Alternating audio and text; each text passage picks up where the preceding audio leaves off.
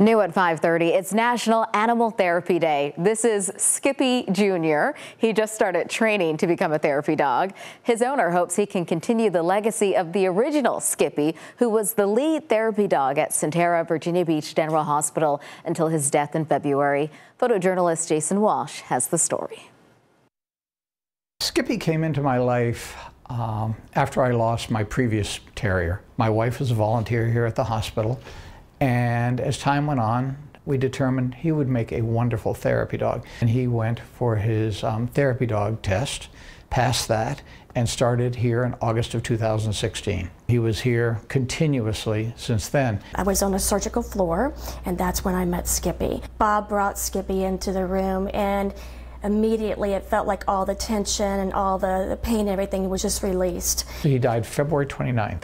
There was no apparent reason why he died. I guess about 4:15, I heard him cry. I woke up, I said, "Skippy, Skippy." I picked him up, I could feel his heartbeat, and he died in my arms. And that was it.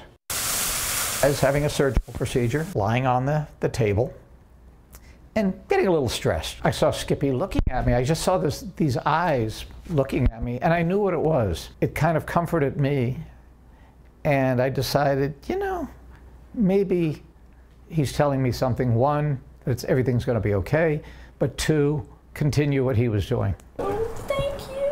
And I found a very good breeder up in New Jersey. Met the breeder. I said, yes, I want him.